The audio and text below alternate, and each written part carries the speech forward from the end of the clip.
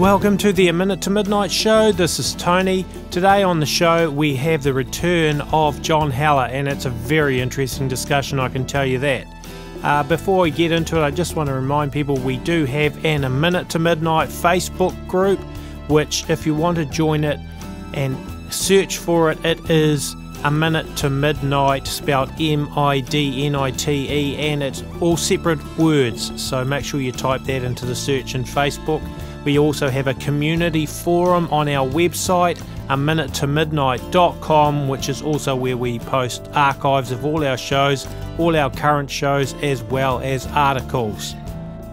A Minute to Midnight is run 100% by donations, and if you want to help us out, we really appreciate it. And you can do that on our website where we have a donation button. In fact, there's a donation page as well if you want to check that out. Alrighty. Now, without any further ado, let's get into this great interview with John Haller. I want to welcome back to the A Minute to Midnight show, John Haller. We had John on a few weeks ago, and it was a great show. And so I'm very, very happy to have you back on the show again today, John. So welcome. It's good to be back with you, Tony. I'm sure we're going to have another great show discussion today. There's a lot of things we can cover. First off, that Davos World Economic Forum, that was a big thing that happened last week, and you sent me one particular video which we'll discuss a little bit to do with that. But yeah, maybe you could kick us off where you want to go with that. Each year, the elites of the world gather in Davos, Switzerland, and have what's called the World Economic Forum. I think in terms of where we will see the world going, and what people that are the elites and powerful people in the world and the rich, and where they kind of come together and they talk about things, and they have panels and they have discussions and presentations. So they cover geopolitics. For example, this year there were a number of geopolitical panels talking about, and I think we'll talk about a little bit later, there was a panel on old and new empires. And it was interesting to see how that kind of plays into what the scripture describes as Bible prophecy. They talk about trends like demographic trends and how the world is changing demographically. They talk about economics. They have interviews with different leaders of the world. For example, there was an interview with King Abdullah of Jordan. There was one with Benjamin Netanyahu. I doubt that I'll ever attend, but Bill Gates is always there.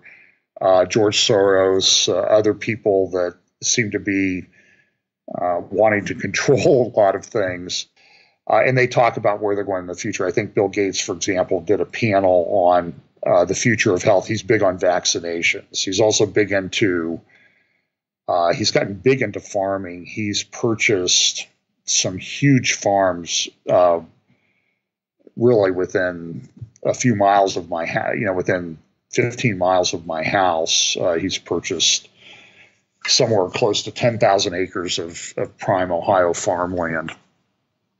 So they get together in Davos. It's incredibly expensive. Someone that I know went there. They got a media pass and went, and they said that their cab fare from Zurich to Davos, and I don't know how far that is, was $650. Oh my gosh. They stayed in a village about 6 miles away from Davos, and each time they took a cab from their village over to the convention center where this was being held, it cost them over $300 cab fare. So it's not for the common folk, but the panels they're very interesting, especially if you want to see where things are going, and they talk about a lot of subjects that that play into Bible prophecy and what the Bible talks about, what the world will look at the end times. And they even have some panels that the media are excluded from, so we can imagine what's being discussed there. So this year, the big person showing up was President Trump from the United States, and they said that everybody just was standing around waiting for hours to watch Trump come in and deliver his message. And while they hated him, they wanted to see him. Another big topic of discussion. I mean, they had Christine Lagarde there, who is, I think she is past head of the World IMF Bank, International Monetary the IMF. Fund. Yeah. She may actually be still the head of the IMF. Christine Lagarde was there talking about a global economic outlook. There was a lot of talk this year about the fourth industrial revolution, and where we're going in the world with artificial intelligence and that sort of thing. And that kind of led to that one panel that I had sent you the video from Mr. Harari, who talked about essentially hacking human beings. And it was really one of the more frightening. Absolutely. I mean, it seems like, and I think you watched it. I mean, it was at the same time, it was one of the most informative, but also one of the scariest talks I've ever seen. And things don't usually bother me that much, but I was just sort of thinking through the implications of that. And maybe it was the kind of the context of where I've been in the last couple of weeks of my life. 2 weeks ago, my older sister, passed away unexpectedly. And I was kind of thinking, like, as I was at the funeral, the one thing I noticed was her grandchildren, and that everything she, got to experience with her grandchildren, it's over. I mean, it's just, there's no further interaction with her. And they're they're all teenagers now, all of her 5 grandchildren. And they were very upset, of course, because they were close to her. And it was just like there's all these things that they're going to do in their lives, and college and marriage and their own children and that type of thing. And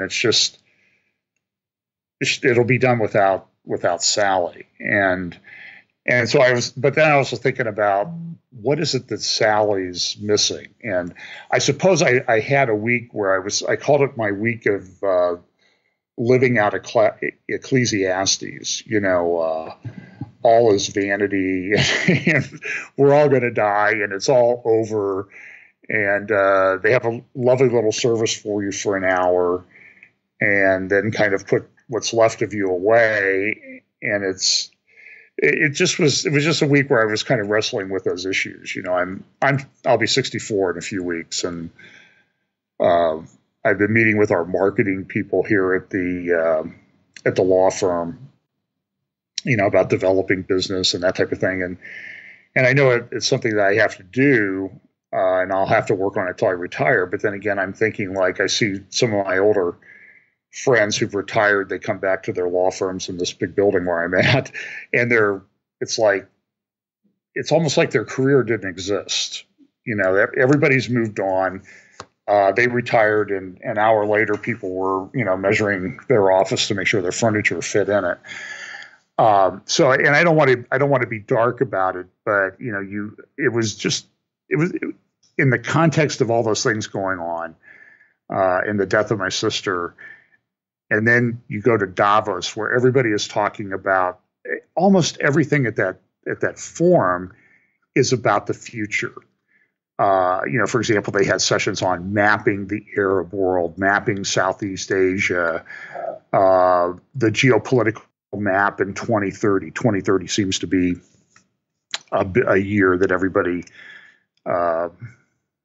looks at of great importance. There's the 2030 agenda at the UN, and all that's played out at the World Economic Forum. Saudi Arabia rolled out a new website and things that they're going to do to develop business with the Saudi Arabian 2030 agenda. So it's a fascinating thing to watch. Now, that historian that you mentioned, I think that's what he's called, a historian, Yuval Harari. He's actually from Israel, and boy, he said some scary stuff. All right, organisms are algorithms. Okay, now the guy is gay, and he's pushing basically a godless kind of agenda of that, and he sees that algorithms will end up monitoring everything. And this is word for word what he said in one piece of it. This is now about to change. Science is now replacing evolution by natural selection with evolution by intelligent design. Not the intelligent design of some god above the clouds, but our intelligent design. And the intelligent design of our clouds. The IBM cloud, the Microsoft cloud. These are the new driving forces of evolution. And at the same time, science may enable life, after being confined for 4 billion years to the limited realm of organic compounds, science may enable life to break out into the inorganic realm. I mean, that's scary stuff. Yeah, and the thing was, when he went through the Q&A session, both with the moderator of his session and a later Q&A session that he was moderated by somebody else, and he comes off as a very nice guy. It's just, these are things that I'm thinking about. These are things that I notice that are going on. And then a lot of times people say I don't know. I don't know the answers. I just know where I'm going. Now, it's interesting if you understand his background. You mentioned he is gay, and he mentioned that. I think he used an example in his talk of, wouldn't it be great if we could use an algorithm at a party to figure out what people really are? Like, are they really gay? Are they really transgender? And it was just sort of, I was just sort of struck at the casual nature of, he was talking about these pretty scary ideas. His expertise, he's an historian, and his expertise is medieval history. And there was one, I don't have the exact quote in front of me. I'll probably play it in the prophecy update I do at church this week, because I just didn't, there was so much that happens during Davos week that I try to pick up on the major themes, and I wanted to go into his in more detail. But he made this quote about, in medieval society, you had the lords of the manor, and you had the serfs. And the serfs had a miserable existence. But even in medieval society, the serfs, at the lowest end of the social and economic scale, they provided a service. He said, we're getting very close to the place where if you can't contribute to this data-driven, science-driven society and culture, we're going to have to decide what we're going to do with you, because you're useless at some point. And now, he said it in sort of a offhanded way, but I'm sitting there thinking, like, that's scary stuff. This is changing the whole.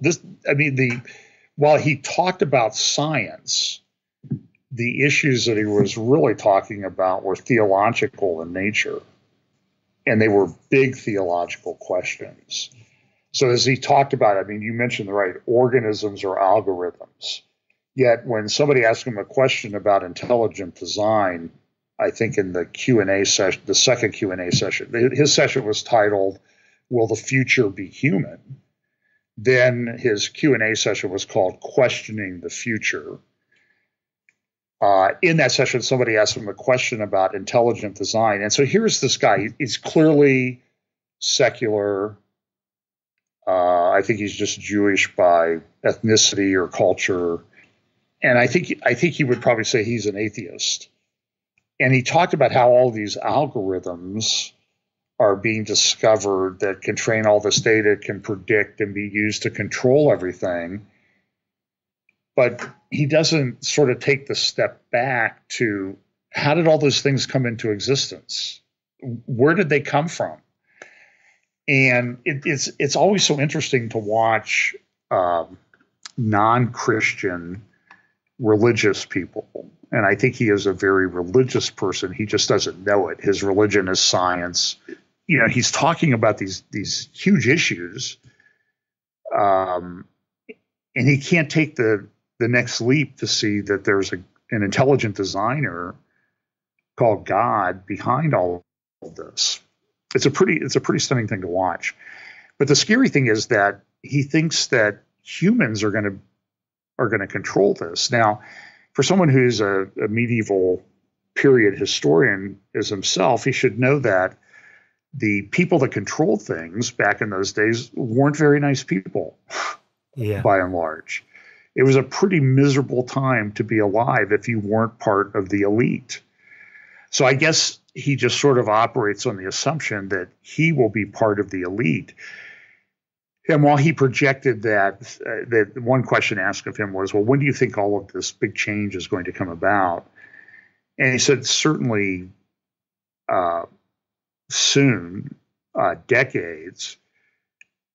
And then the question was asked, well, can we go back and can we unring the bell? Can we put the genie back in the bottle? And he said, no, the genie's out of the bottle on artificial intelligence.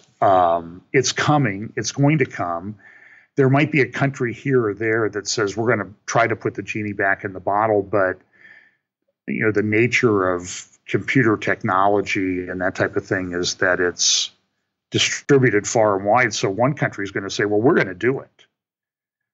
So he talked about, there were other panels that talked about the fact that the one country that has really started to implement this, well, there were really two that were mentioned,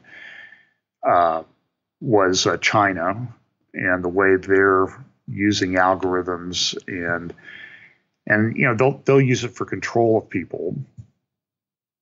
I don't know if you saw it. There was a TV show here in the U.S. called Person of Interest that was on for, I think, probably 4 or 5 years. And it talked about how they would use predictive intelligence to, the whole premise of the show was they had a giant computer that told them, you know, you need to go work with this person because they're going to be the victim of a crime. Or this person, go stop this person because they're going to commit a crime. Well, this is what China wants to do to control people. So China was the one country that they said was into the big data-driven control society. And the other one they said he mentioned was Israel. I spent a couple weeks at Israel last spring. We spent a lot of time in Judea and Samaria, the portion of Israel that's called the West Bank. And I will tell you that it became very apparent to me that somebody was seeing everything that I did all the time while I was in Israel. There are cameras and everything all over the place. We stayed in some friends provided an apartment for us in a very nice building right next, almost adjacent to the old city. And there was a security guard, and he had all these monitors and everything. And one day in the parking garage, I went the wrong way in the parking garage, and I went down like around the corner and turned around and came back. And when I came back, the security guard had come down 2 stories into the underground parking garage, and he was saying, I noticed you were driving the wrong direction. Is everything okay? And I was thinking, like, there's no, and you know, when we went to Hebron, which is probably the most divided city, and I may have talked about that a little bit on the last time we got together. As we were going through the no man's land where they divided Hebron about 23 years ago, the Israeli soldiers were there in armored vehicles putting up and adjusting cameras that were watching all of no man's land. So everywhere we went, I felt like I was being watched. You get used to it, I guess, but the notion of privacy is kind of a lost concept. And so Harari, in his talk, I think in the Q&A session done by the lady her background was anthropology, but she's an editor for the Financial Times. And she said, it used to be that if we had something that other people wanted, we would sell it to them. But where someplace we reached a tipping point where we now give away all of our data for free. And when we go to these websites and we click on these websites, I was just ordering a product for a new computer I bought. And I thought, well, I'll just check Facebook real quick while I'm here. So I flip over to Facebook, and there's an ad for the thing that I had just been looking at on another website. Yeah. I mean, it wasn't an ad for a similar product. It was an ad for the exact same product that I had been looking at. And I even had closed down my browser and reopened it. So the notion of privacy is something. And so what happens, and I know a little bit about this because it's part of the area that I practice law in a little bit, is, every time you go and you sign up for something, there is a click agreement, accept the terms of this agreement, or you agree to these terms if you're going to use this website like Facebook and whatever. And essentially you're signing away your rights to all your data. Well, now what happens is, so now there's this massive amount of data that's collected on you. I don't think they have time to watch everything that you do. But the question then becomes, well, who's controlling the data and what are they going to do with it?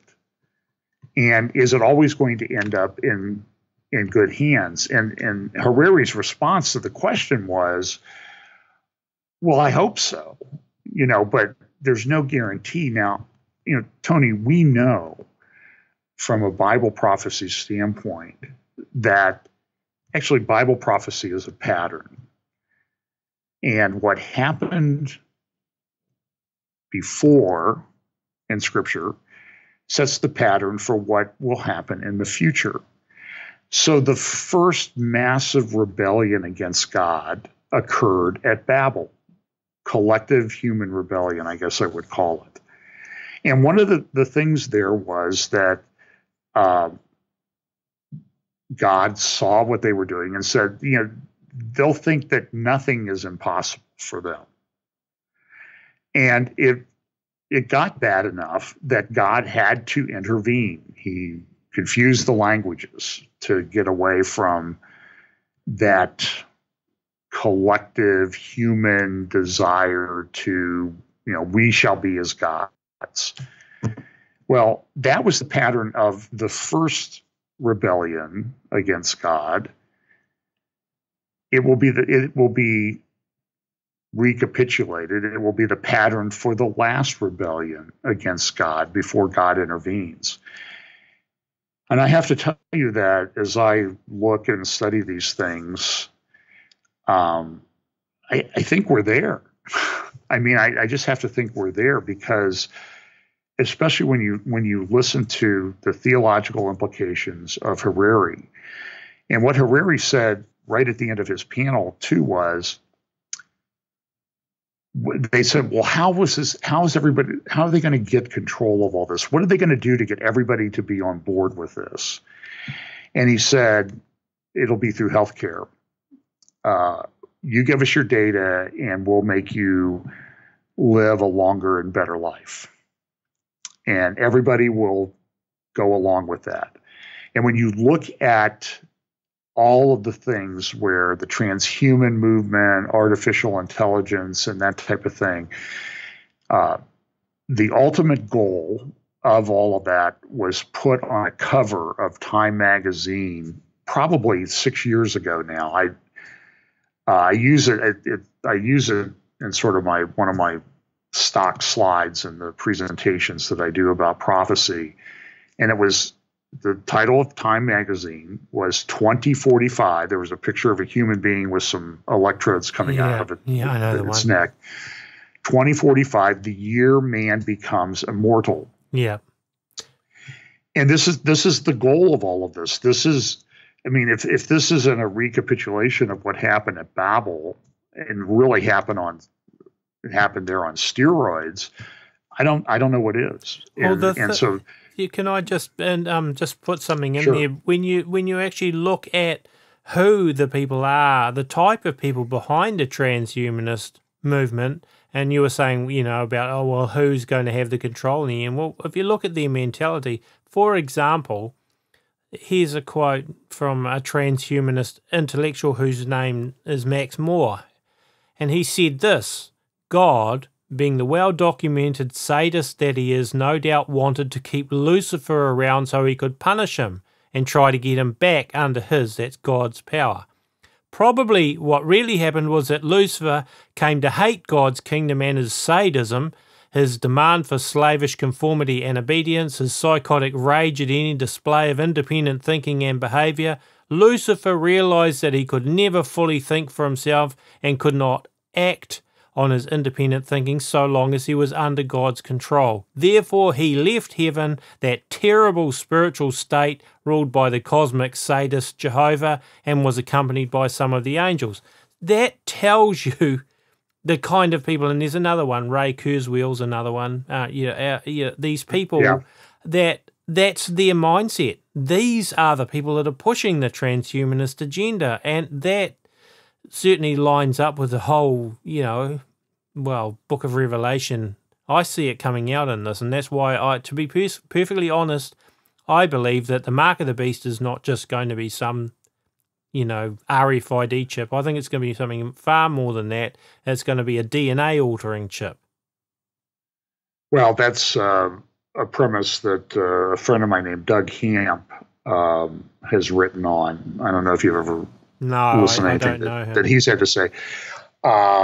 Doug Hamp, you can find him on Facebook, and he's written a book on it, and that's been his premise for some time, that there will be some kind of DNA altering thing, and that's and so then you get into the question of what comes out on the other side. Is that human or not? I saw a report I don't know. People send me so much stuff anymore. It's hard for me to keep track of where everything comes from, but that they had actually I might have been on Drudge Report. They had actually created a sort of a clone of human chimpanzee DNA, and they killed it because they just didn't know what it scared them as to what they had done. Here it is. This is a claim that's made. It's in the Sun in the UK, so we have to filter for that. But inside the bizarre world of the human chip hybrids known as humanzees, a renowned scientist claims one was born in Florida lab before being killed by panicked doctors. So who knows? I mean, that's in the Sun. So, but I don't know. The Men in Black movie said that the tabloids are the ones that you really should look at because they're the ones that are telling you the truth. But back to Harari's talk, I don't know. It's one of the most important talks I think I've ever heard, just because of the sort of calm. This is what's coming. This is inevitable. We can't stop this, and we don't know what's going to happen. The nature of his talk was just frightening. And when you add on to this, and then sort of juxtaposed on top of that was and I don't study that this much, but the Illuminati Fest that took place at the Grammy Awards at Madison Square Garden in New York Sunday night was just, and the symbology that the symbols that they use there, they're just unmistakable that it's occult and satanic. This is, to be honest, this is why I just can't buy into the people believe that Islam is going to be the world religion and that the Antichrist will be the Islamic. I just can't see it. I just think that this is going to transcend all religions that we know when it comes down to it. And it's not going to be something like Islam. We've got this whole transhumanism thing and the artificial intelligence. And that is where we're going, not to an outdated religion like Islam. Islam will just be incorporated into the whole thing, and that's how I see it. Yeah, I think it is. I think it's, we always want to divide things into, or I see this happen a lot in people who analyze things for Bible prophecy. And I do it too. So when I say this as a criticism, it's something that I've done too. So they'll adopt a particular view. Maybe it's a pre-trib rapture or a post-trib rapture. Yeah. Or they will adopt a view about the Antichrist. He has to come from Europe, or he's Jewish. Or he's an Assyrian or whatever, yeah. Yeah. And so I think that I sort of take the position that, I sort of have views that I think are, that's an acceptable view and it may play out that way. But, Hal Lindsey wrote a book almost 50 years ago now, like Great Planet Earth. And he posited some things about, a European Antichrist and a revived Roman Empire and the European Common Market. And as I said, it may play out that way, but I think it's going to be much broader and more comprehensive than it was. And the one thing about prophetic scriptures is that they unfold in an existing moment, a geopolitical context in the world. It's not, and so the tendency of people, and look, I'm a lawyer, and one of the hardest things to do as a lawyer is, because of the way our judicial system works, is you collect data on a case and evidence, and then you present your best side, and the other presents their best sides and attacks your presentation, you attack theirs. And then there's a trier of fact to figure it out. What is so very hard for lawyers, and I fight it all the time, is to believe everything your client tells you, or believe your own pleadings and then interpret all evidence through those pleadings. So, for example, if you have a grid that says that the Antichrist is Jewish, you will interpret all evidence that you see through that grid and come to the conclusion that, Benjamin Netanyahu is the Antichrist, or Jared Kushner, or whoever is an important Jewish person at the time. And I think that we need to be very, very careful in doing that. And there's a scripture. There's passages of scripture in Daniel 11 and 12 that talk about that Daniel was told, Daniel, seal up the book until the time of the end. Now that kind of tells me, and then Jesus is quoting from Daniel when he does the Olivet Discourse. It tells me that Daniel's going to be a really important book in the end, especially on the geopolitical side. But it talks about the fact there that people, and one of the things that's talked about in Daniel 12:4, I think, is people will run to and fro and knowledge will increase. Now, one way I think a valid interpretation of that is general knowledge will increase. And boy, look at the knowledge and data and everything available to us. Look at this. You're sitting on the other side of the world talking to me like you're sitting right next to me. And so knowledge and all that stuff and technology, I think that's part of it. But the other part of it is, I think, the going to and fro is people going to and fro through scripture.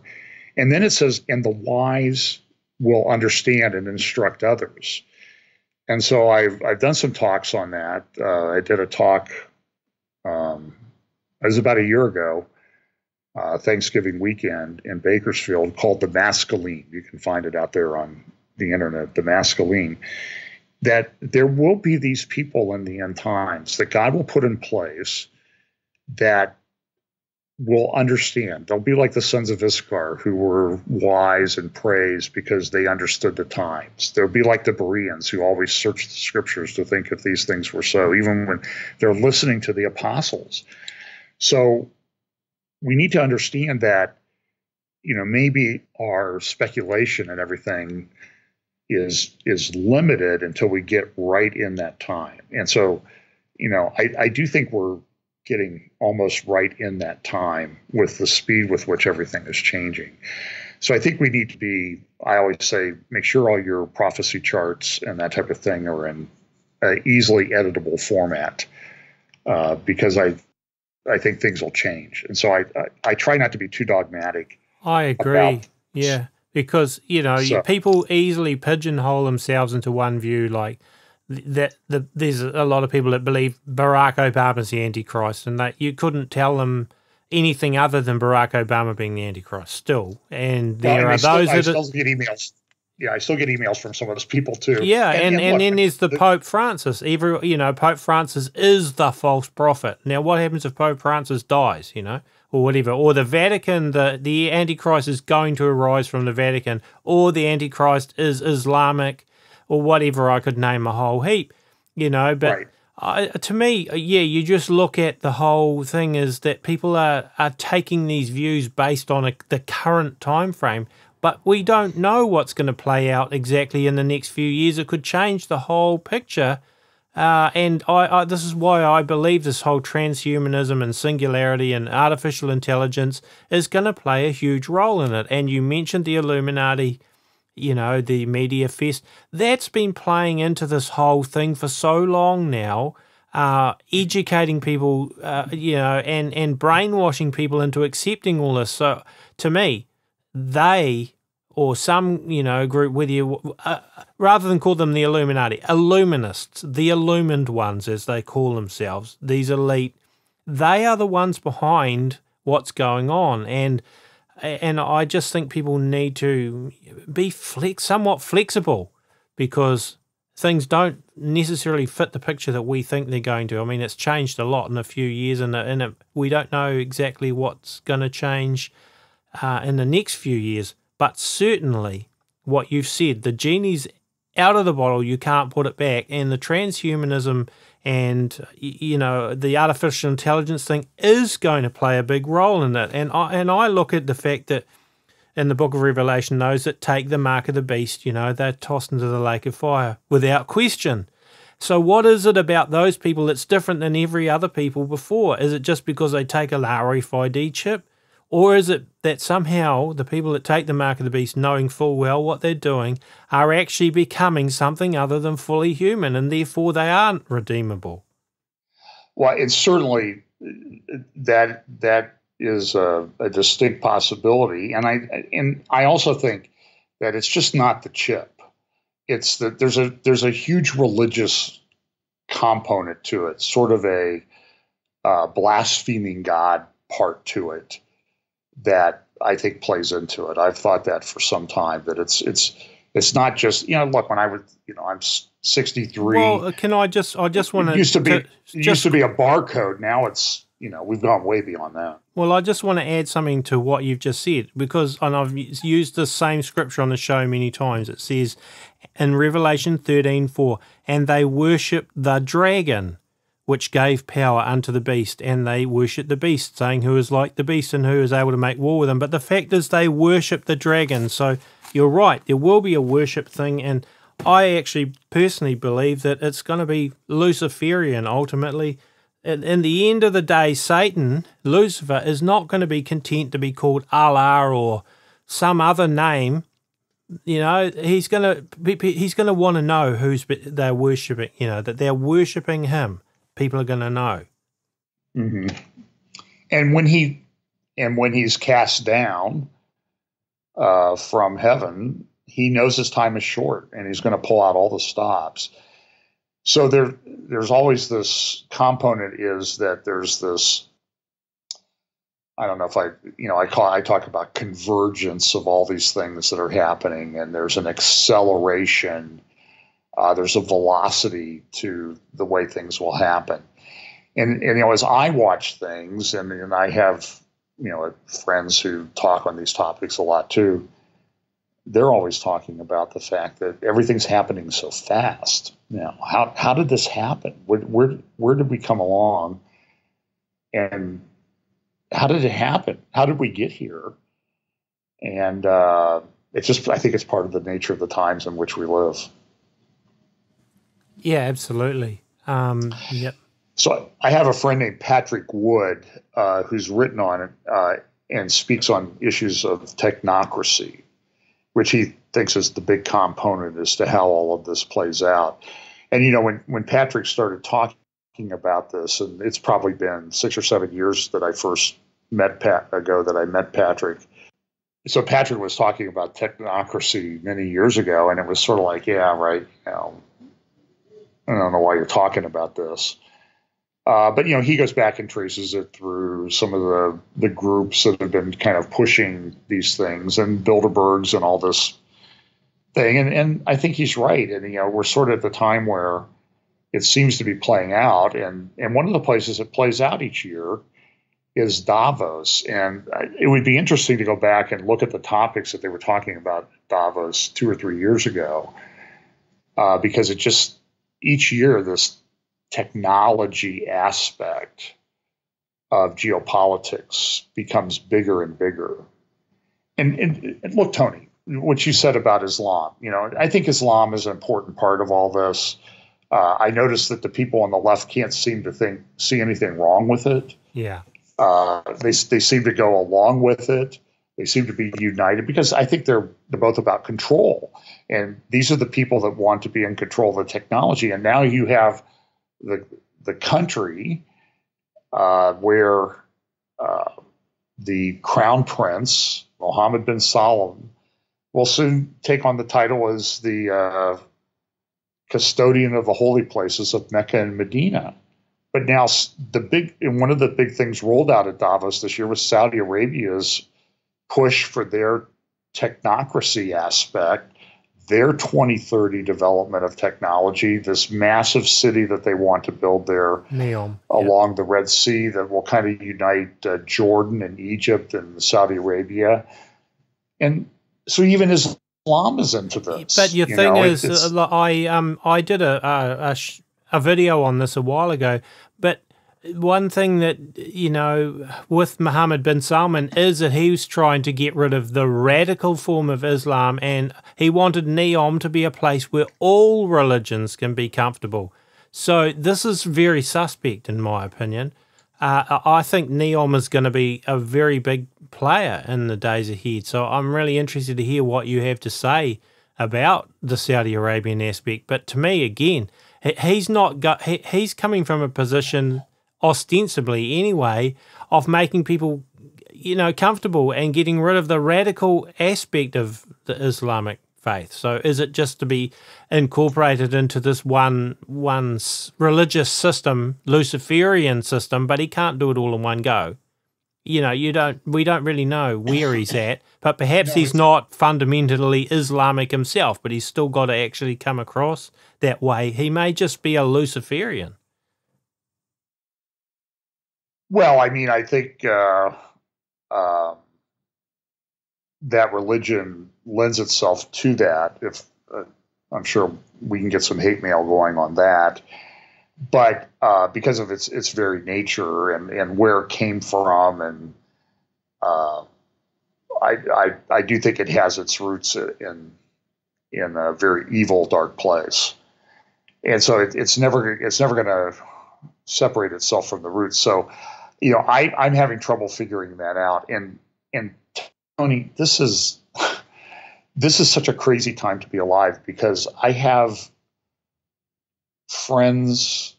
Christian friends, who are convinced of their particular view as to what's going on in the world.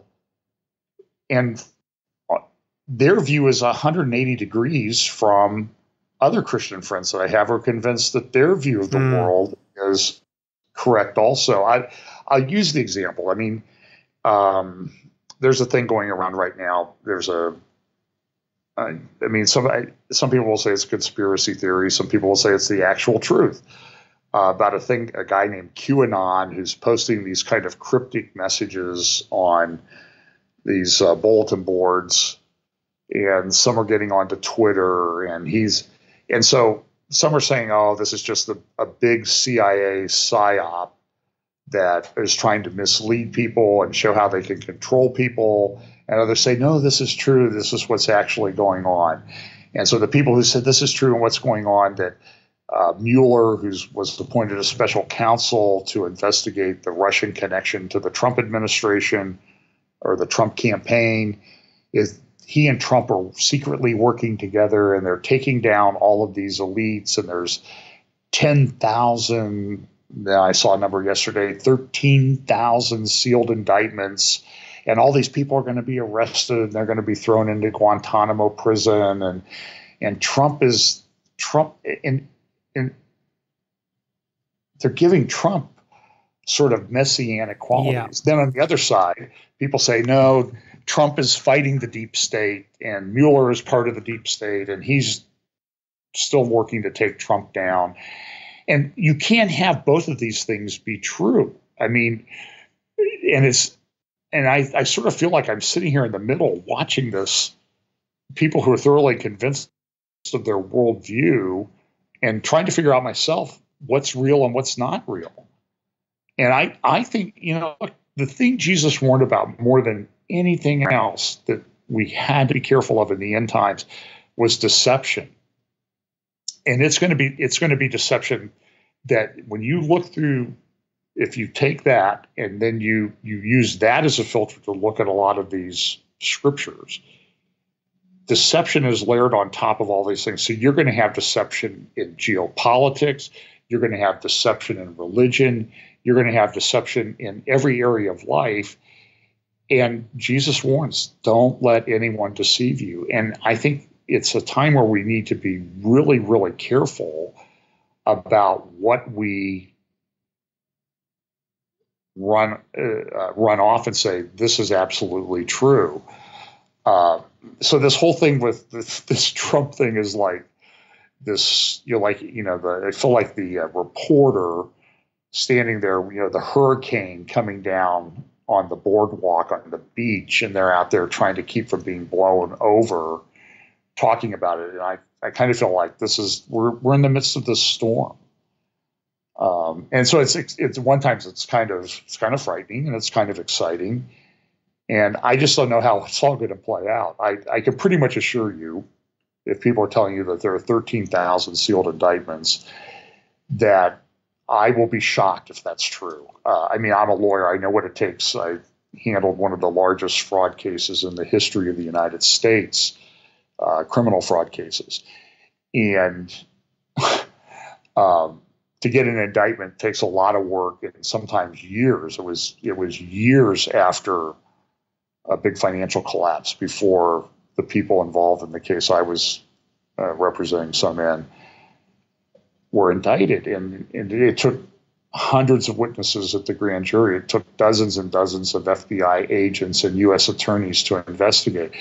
So they get 13,000 indictments in a short period of time. It's just not possible. It's just not going to happen. And there's no buzz in the legal community about it. But everybody's running around like this number is true. And I don't buy it. I don't buy it either, to be honest. Look, here's what I say. I hope it's true, and send me one to show me the indictment. And nobody's ever and show me the methodology that you used to come up with that number. And somebody gave me a list of cases, so I went. You can look at all the and I went through a dozen cases, and not a single one of them had anything to do with pedophilia investigations or money.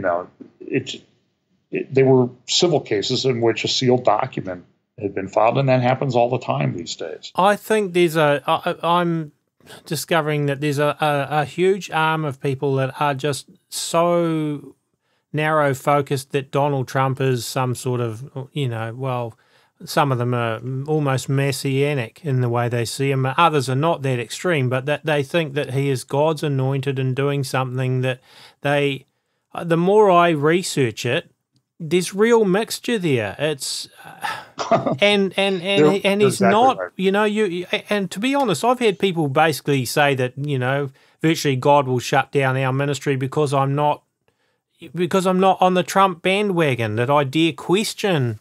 Whereas all we're trying to do is get to the truth, not be pro-Trump or anti-Trump, but get to the truth. Because as you've mentioned, there's so much deception, and deception is what's going to play out in these end days.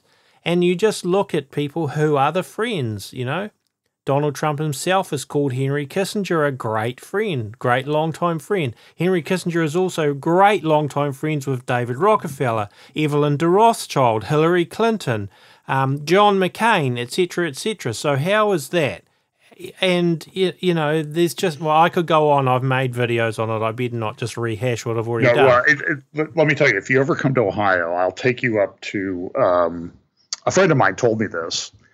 And he said, just go check it out and tell me what you think. And so Ohio is known as the mother of presidents. 8 presidents out of the 45 came from the state of Ohio.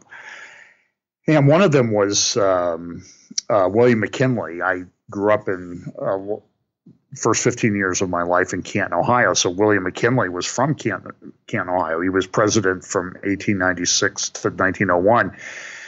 But he has this giant mausoleum. It's one of the largest, probably the second largest mausoleum dedicated to he was assassinated in 1901, and he's buried there. And I've been to it, and I didn't know at the time the symbology that's involved in that. And he was a Mason. I mean, it's pretty clear.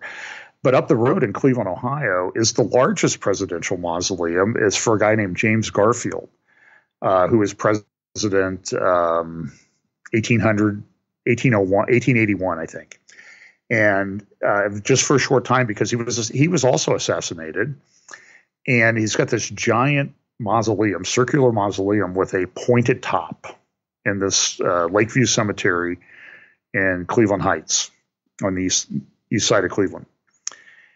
And so I went to it, and I go down in the basement. You walk down, and there's like a little museum of things.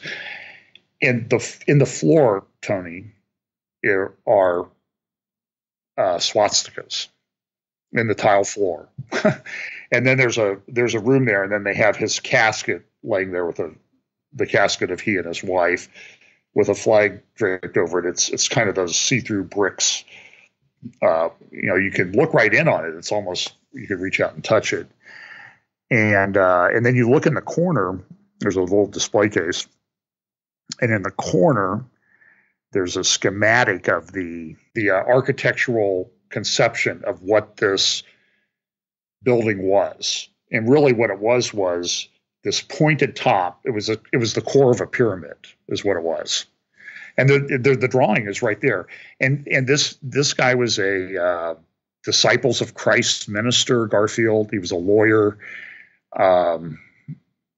And he was a Mason. I mean, it's clear. And then you right down over the hill from him, this was a largely Baptist cemetery at the time that came on. And what's all over the cemetery? All the tombstones are obelisks. Yeah. And just down the hill, you probably throw a rock from the back of the mausoleum down and hit the tallest obelisk in the cemetery, which is the obelisk over the grave of the great Baptist John D. Rockefeller.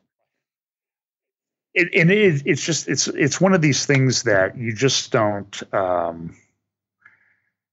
think about, and so I'm not a big conspiracy theory guy myself. I know that there are evil people. I know that there are evil people that want to control things, and that they've been trying this for a long time. And when it's time, God will. But they're not very good at it. They're just not very good. They're not very good at it in some respects. But at some point, God will sort of pull back whatever restriction is on them, and they'll be able to do this. And they have they've been working on it for a long time. It's just kind of interesting because you think of Rockefeller, he was a Baptist, but then you go to his grave and it's clear that no, that's not really what was important to him. You go to the grave of Garfield, you go to the grave of McKinley. It's very eerie, that this happens and you just don't realize. And you grow up in the culture and you don't realize. I mean, everybody loved William McKinley in Canton, Ohio. Well, anyway, back to Davos, but I think it's important and it ties in because there's always been these plans going on in the background. And now what's happening is that I think we're getting close to that time, because now one of the things that they've never really had was the technology to really, really control and alter things. And so when you listen to Harari and you listen about what's going to happen in the end times in Revelation 13 and looking back at what happened at Babel, it's really that we're there. And it's I have to tell you that I was just sort of gobsmacked when I sat there and listened to Harari's talk, and the calm nature with which he gave it, about how people, they're going to control the data. Who controls the data, I think, controls humanity. And even, he says, what is human? And at the time he's saying that, in the background is an image which is clearly a sort of fuzzy image of Jesus Christ. Yeah. And I sent you that picture, that screenshot. Yeah. And it ought to freak us out in a way that we need to have our guard up, because the levels of deception that are going to be coming on this world are going to be stunning. And I want to be one of those guys that Daniel talks about, that the wise will understand and instruct the others. And I do think that there are people today that are going to fall into that category, if they're not already there. And the only way we can do that is by staying rooted in Scripture, but also being aware and understanding the times in which we live. I think that's right, and I think people need to be very wary of the fact that there is an occultic sort of view that is as above, so below, as within, so without, and opposites, Hegelian dialectic, left and right, and don't fall into the camp of one extreme or the other, because that's exactly where they want you. That's how they will get the chaos that they need in the end to bring the order out of the chaos. So, yeah, we've got to keep ourselves grounded in the Word ultimately.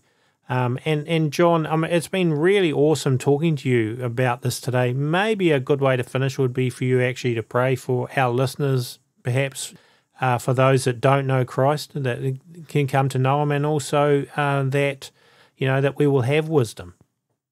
Sure, I'll be glad to do that. Father, we live in such interesting times, and I'm so grateful that you left us books written by prophets thousands of years ago that describe the times in which we live, and that we can use to study those books and those words to understand the deep theological issues that are facing us.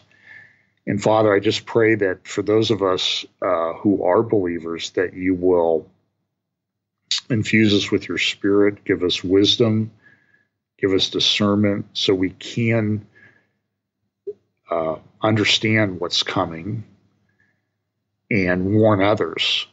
And that you will also use it as an opportunity for us to be able to tell others that they need their only hope, their only answer, ultimately is faith in Jesus Christ. That is the only way to salvation. That is the only way to assure your future. It won't be in some miraculous health cure, but that it will be only through faith in Jesus Christ that we'll be able to assure our eternity. We just pray that you'll give us those opportunities. Pray that you'll make people inquire about this. In Jesus' name, amen. Amen. Well, thank you, John. It's been really great discussion, and I'm sure it won't be too long before we have you back again, because these are always really fascinating discussions when we get to chat. Well, so we'll have you again soon. Okay, thanks a lot, Tony. Maybe next time we can get to the second topic on the list that we talk about ahead of time. Okay. Awesome. God bless you. Thank you. Thanks. Bye. Folks, you can find all of our shows on iTunes, on YouTube. and also on our website, aminutetomidnight.com, which you may want to actually follow our website and subscribe to our YouTube channel. Remember, we do run this completely by donations, and thank you to those that will help us out. We greatly appreciate it. I write, play and record all the music in our shows as well. So that's about it for today. On behalf of the A Minute to Midnight team, this is Tony signing out. God bless. Have a great week.